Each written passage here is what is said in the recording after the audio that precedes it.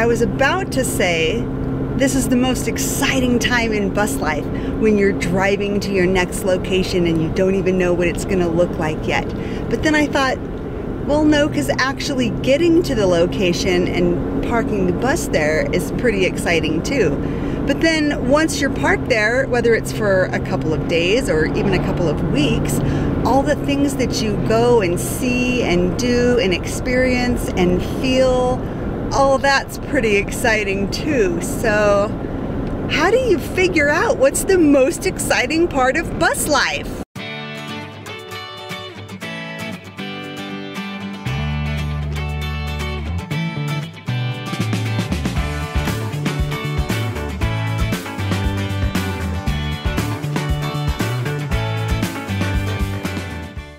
Yesterday we came into Sholo. We questioned whether or not to go to Greer, but the elevation profile, the climb to that was like brutal, and it was pretty warm yesterday, and I chickened out. So what we're gonna do is, it's still cool, it's in the morning, it's before 8. We're gonna get on the road. We got one stop, and that's Ace Hardware, because our HepVo valve, this is the second HepVo valve that has gone bad, and like we're gonna do a review on the whole toilet system, everything like that. But let me just start by saying, don't get a HepVo valve and put it as your direct link from your composting toilet to the black tank, because it won't last. So we're gonna bail out of here. We're gonna go up to Greer, Arizona, and it's just beautiful, but it's like 9,000 feet, so it's a big climb. It's a 3,000 foot climb and about 20 miles from here, so substantial climb. So we're just gonna take it easy and get up there, but we gotta stop at the hardware store to pick up a valve as a temporary repair for our HepVo valve problem, because the smell is coming into the bus and it's horrible. So we're gonna get on the road.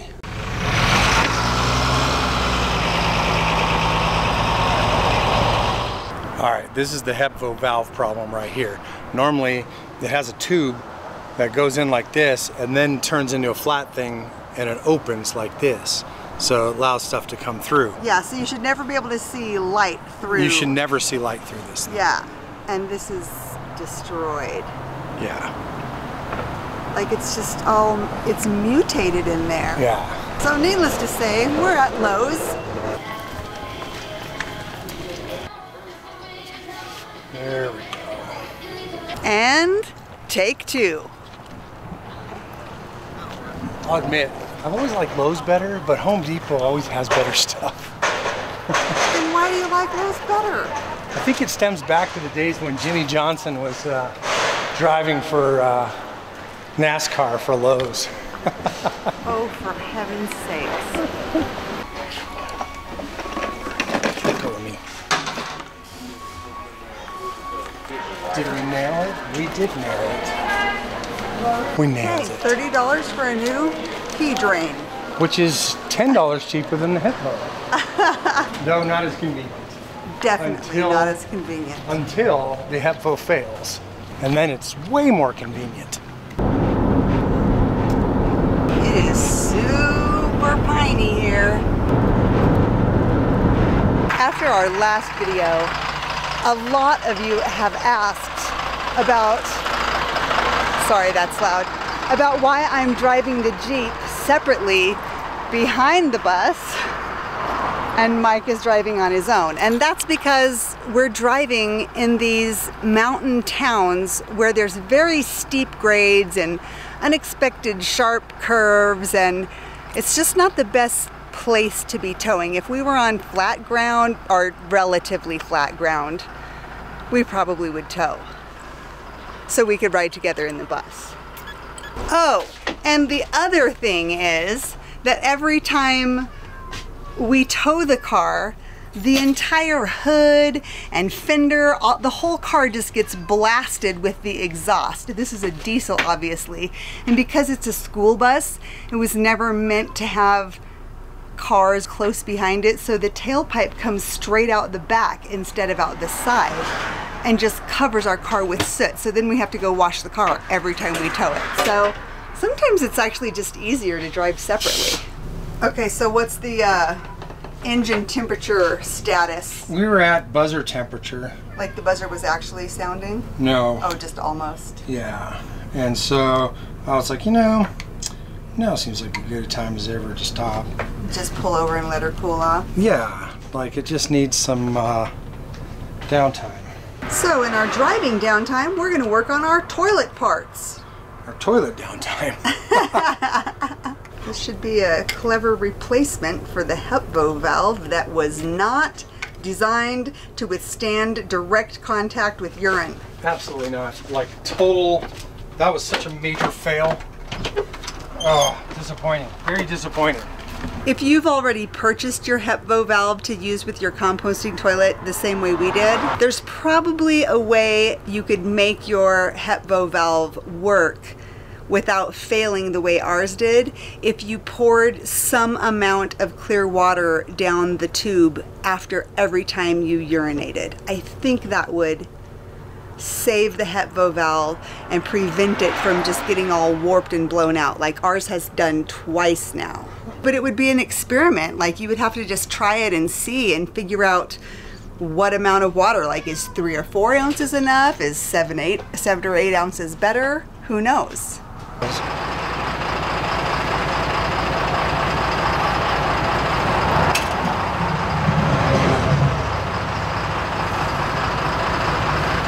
I feel like it's important to clarify that we do have a total of 4 HepVo valves in our bus at every drain. So the kitchen sink, the washing machine, the shower, and the composting toilet. And out of those 4, the composting toilet is the only one to fail. So that tells you that as long as there's water going through it, it works fine. If there's straight urine going through it, it's gonna fail. So that's why Mike's coming up with this total like Franken drain over here. Yeah. Think you got it the right size now and everything? Yeah. Go like that when you're peeing, go like that when you're done, go like that when you're pooping, go like that when you're done. So it's not a perfect solution, but it will work for now. I think so. I'm gonna try it. Excuse me. Well, oh. The thing is, it's still always going to stink while we're peeing, and we're both going to hate that. So briefly though. I just don't see this as a permanent solution. I see this as a temporary solution.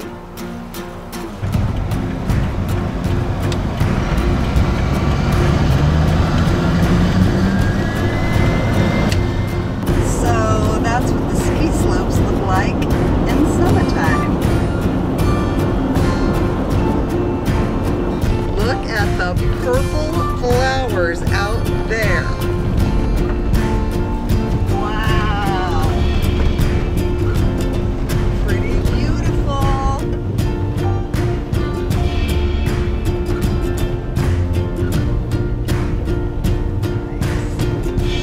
Oh man, this landscape is so Tolkien. I'm expecting to see a dwarf run out of the tree line at any moment now. An elf leaping off the rocks.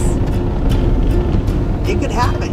So it looks like this is going to be our new location. Pretty picturesque, right? Oh my word. Let's get up on the deck so we can see the full view. Oh, hang on a second. We need to reposition. Got to get more level.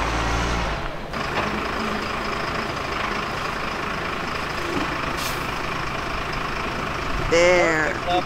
Now we're on it. The driver on the bus says, here's the spot. Here's the spot. Here's the spot. This is pretty good. I know. Like, look at that view out there. I know. All we gotta do is wrangle some interwebs, hopefully. All right, let's head up to the deck for the bird's eye view. All right. Oh my gosh. We had a kitty water spill. Mamacita, what happened? You want to come out now? Well, come on. Come on out. We're here now. Come on. Come on, Mama. Yeah. You could come out now.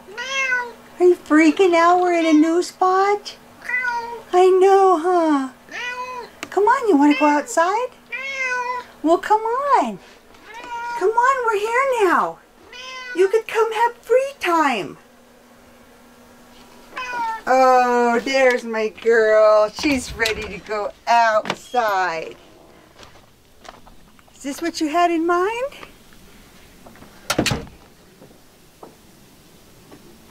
Oh, it smells good, huh? Let's go sniff around. Another place with no interwebs. Oh, man. No. Look, you can have beautiful views or internet, not both. Not both. Man, look at the size of this tree next to us. I mean, that trunk is huge. Okay, let's get a full look at our new spot for the next however many days we decide to stay here. We're at the edge of the tree line overlooking a meadow, much like before, only this time with the antiquated sheep corral. How do you know it's for sheep? This is Sheep Corral Road. Oh, it's Sheep Corral Road. That explains a lot. Mamacita, what you doing? She's putting on a full explorer. You just got signal? Yep, we just got on interwebs. Sweet. And Mamacita, she's probably going to catch herself a mouse or something. She's having a pretty good cat life too. She's headed for the cat jungle gym over there, right? Oh, we lost it. Ah, patchy signal, the worst. It's just like a tease. I'm here? No, I'm not. I'm here? No, I'm not. I'm here again? Nope, now I'm gone for good. While we're here, obviously I need to communicate with all my nerdy friends in ham radio. Aliens. He's communicating with Don't aliens. call my friends aliens. All around the world with my ham radio, but we got to get an antenna up. Not this tree. That grandma, right there. We're going to try to get it 60 feet in the air. The skinny mini, what, over that branch out there? The skinny mini, the one to the right. Oh, that one? That big one. Okay. So we're going to shoot over a branch up there, and then we're going to pull our antenna up between these trees. And it's going to be amazing, obviously. But you have to hold this thing while I shoot this thing, because I didn't get the right one of these. I need the one that has the wrist brace, and I can hook this thing up. Oh, you didn't get the wrist rocket, man? I didn't. What were you thinking? I know. I wasn't thinking, obviously. Okay, here, hold this for a second. I just gotta zip my jacket. I should put on warmer pants. How do you get cold so fast? It's like I'm naked out here in these pants. The wind is going right Carrie through them. can't handle this stuff. Silk nightie. She's just like sissy lala. She can't handle the cold. It takes her like 1 second. She goes, that's like, oh my God, I'm freezing to death. I'm out here in shorts and a t-shirt. She's about ready for an Arctic parka. I wish I had a parka. That would be awesome. Okay. Here, come over this way. Just stay right there.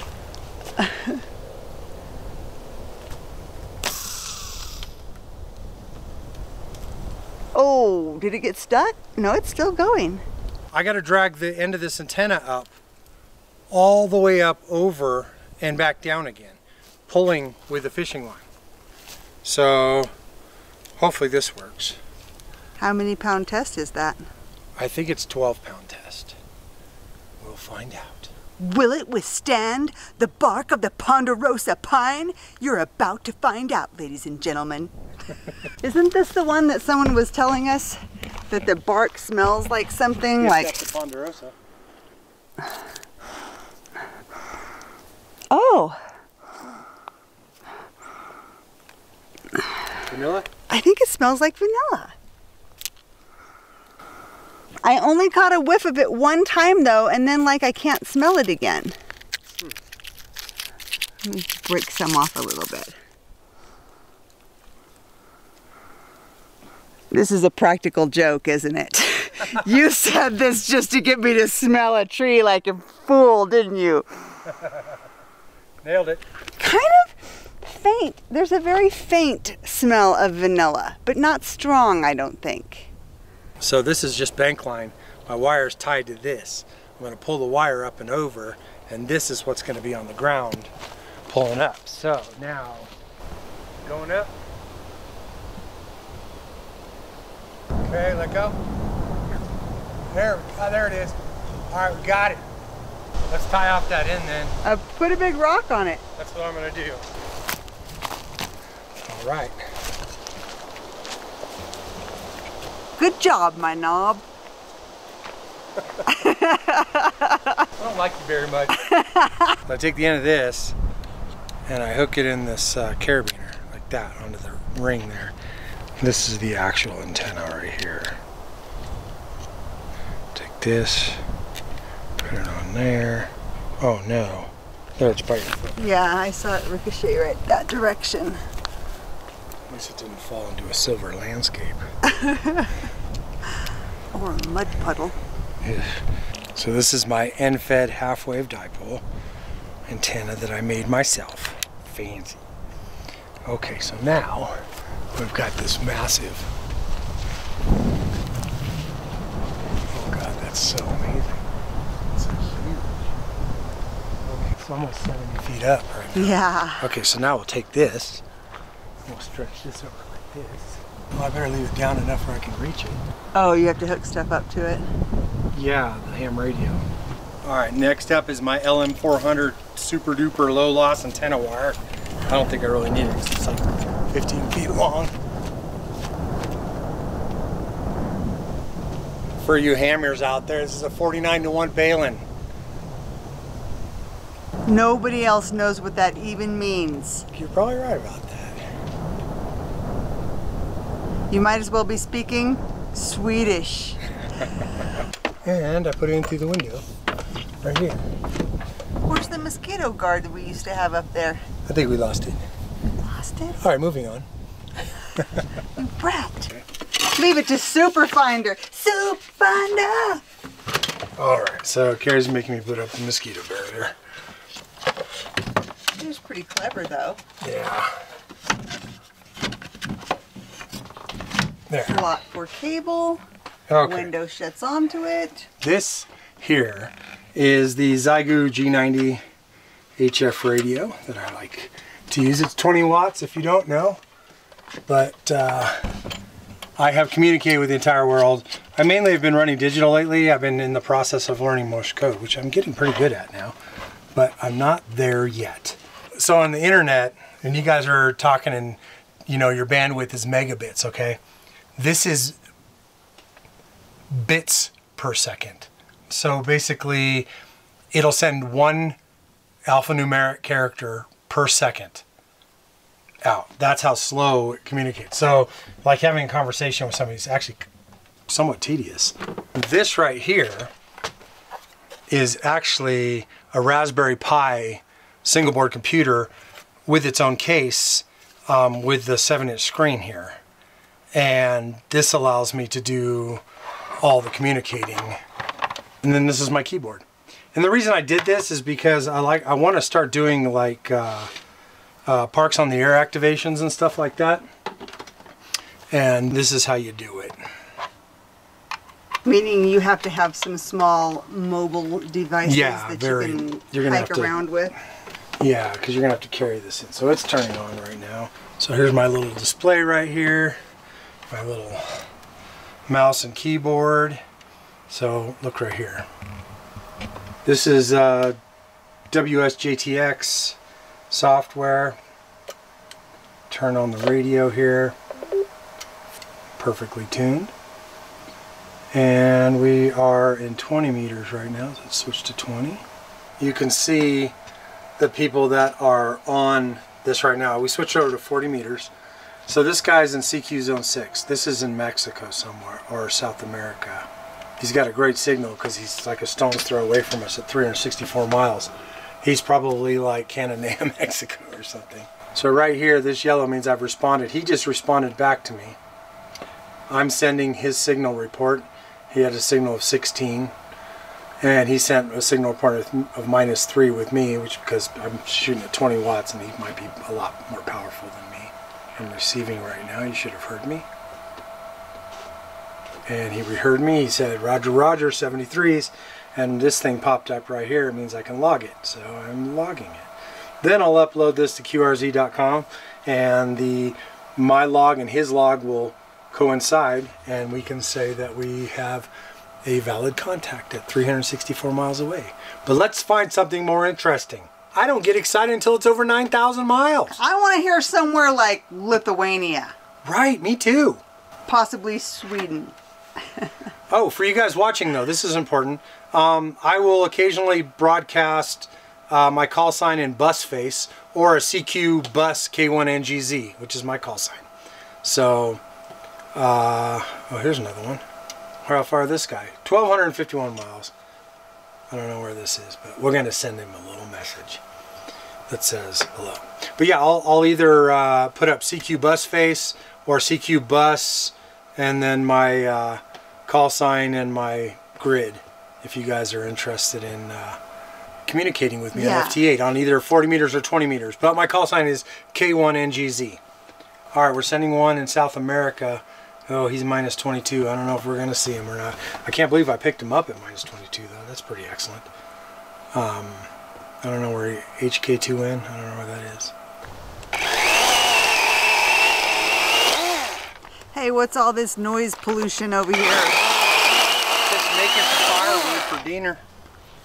We're going to have firewood for dinner? Yeah, we're cooking mamacita. That's not nice at all.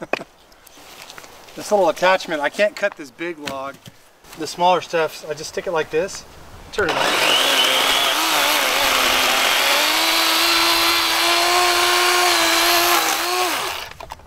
Real quick.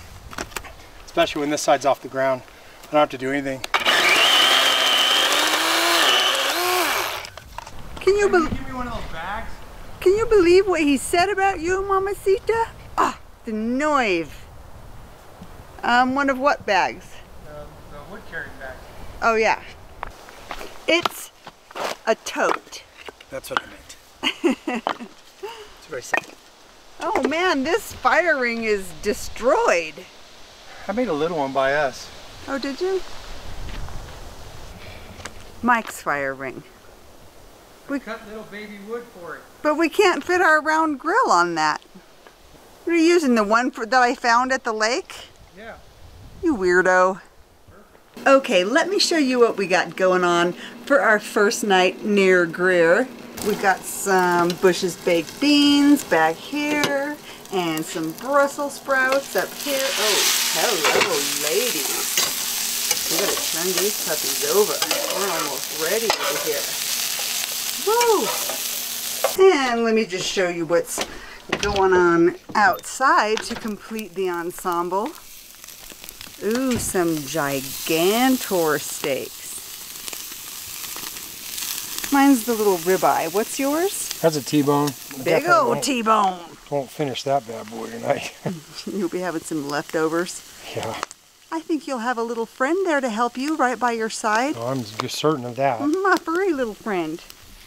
Where is she? Mama. Oh, she's right there. Never far from the bus. What are you doing, and Mama? Often under the bus. Come here. She's a good bus kitty.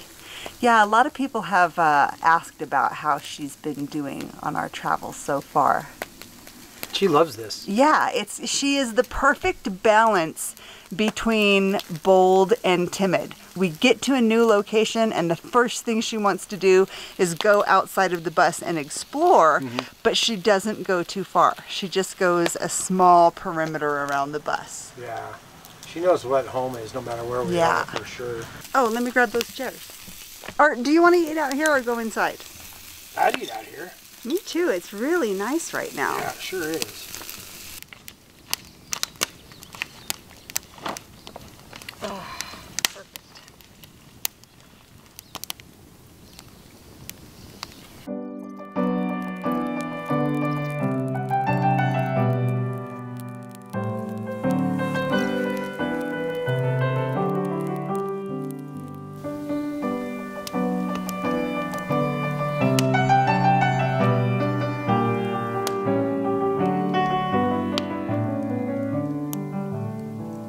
We have another broken plate incident. This time it was Mama Kitty who broke her own plate by dropping our camera on it. Fortunately, the camera still works.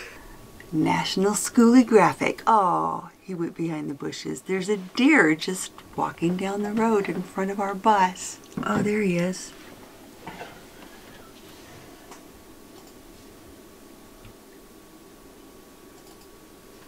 There he goes. Huh? Totally National Skoolie graphic. That was cool. Well, even though we've only been here one night, we're moving again. Gotta go to, gotta be able to upload and stuff. It's driving Mike crazy not having any internet access, not being able to upload videos and extra footage and all that stuff. So. Actually, let me narrow that down slightly. We've used up all of our cell phone data plan uploading videos and stuff, and now we don't have any left. And so now we have to use the bus internet or go to a coffee shop for a 7 gig upload, which potentially could take 6 to 7 hours. So I would prefer to move the bus to a place that actually has internet for our unlimited connection that the bus has. That's why we're moving. It's not that it's driving me crazy, it's that like we can't upload our videos because we don't have any data left to upload it with. So we scouted out a place not very far from here, which is ridiculous that we would get internet at one place and not at another place like less than a mile away, but we're in the mountains, so I suppose that's just the way it's going to be. I'm not gonna lie, I'm terribly disappointed. I really wanted to do some filming and photography here at these awesome old corrals, and I don't know, I love how huge and big and old these ponderosa pines are here, and I just don't think we're gonna have that at our next spot, so I'm a little bit sad and disappointed to be leaving this place behind. Update on the bus situation. We've moved from the sheep corral, obviously, and we tried another location first, which Mike had already checked with his phone and thought we were going to get a good signal, but then when we got the bus there, we were not getting a good signal. So we drove like 2 miles up the road. There was this beautiful spot on the top of this hill that was covered with wildflowers. I wanted to go there so bad. So we went back, got the bus. By the time we got there, someone else was pulling into that spot. Oh my gosh. So we ended up coming a little further down the road and found this location. Let me show you what it looks like.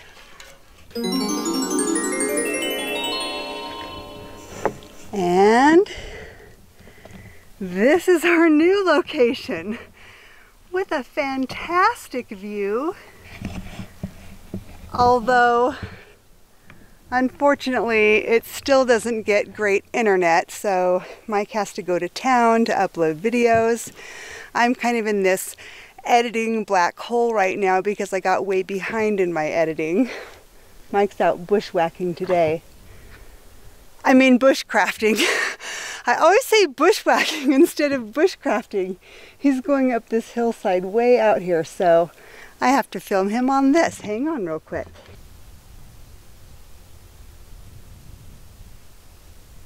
Okay, I'm headed back down into the dungeon to do my editing.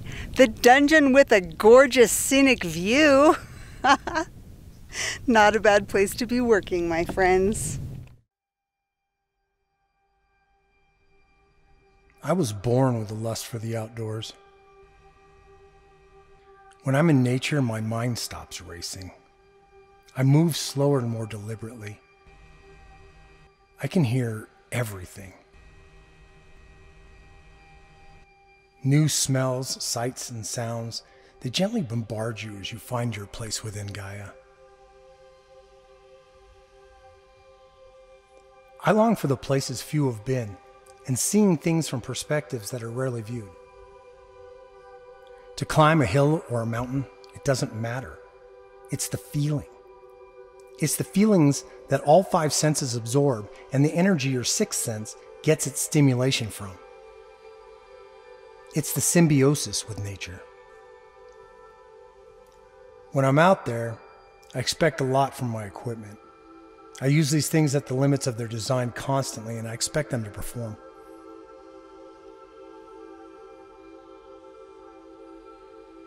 When RevolutionRace approached me to review some of their clothing items, I did my own research first before saying yes. And when they arrived, I didn't just wear them, I used them. I used them in the rain, I used them in the cold, I climbed under things, I climbed over things.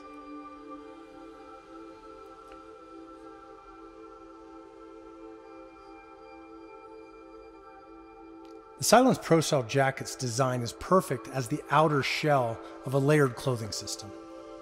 The waterproof hypershell membrane in a 4-way stretch fabric makes it move with you, and it won't hamper or reach or bend when you live a more dynamic lifestyle. The Norwan pants are a loose but still form-fitting design that also uses the hypershell technology to keep you dry, and have stretch panels in the knees and the seat to allow a range of motion a rock climber would appreciate.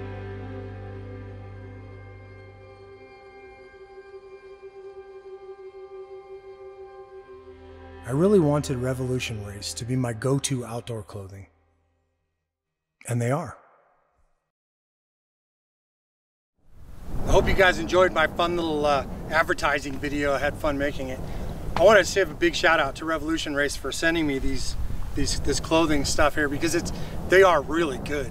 And we don't always accept these things, but when they're sending me something that I want or we want, then we're definitely like totally go for it. You know, my favorite thing about these pants, honestly, is the fact that I don't have to go like this. I could just go, because they stretch, and the jacket stretches, so you're never being hampered in any way. And I absolutely love that about these pants and jacket and stuff. So thank you, RevolutionRace, for sending this stuff to us. Also, they are now on Amazon Prime, and they offer overnight shipping on this stuff, so that's pretty cool. And we have a link, or a discount code I'll put right here, that gives you 15% off if you order from them, so that's also super cool. Thank you guys for watching, and we will see you guys next week with more of Bussin' McBusfate in the wild on National Skoolie Graphic.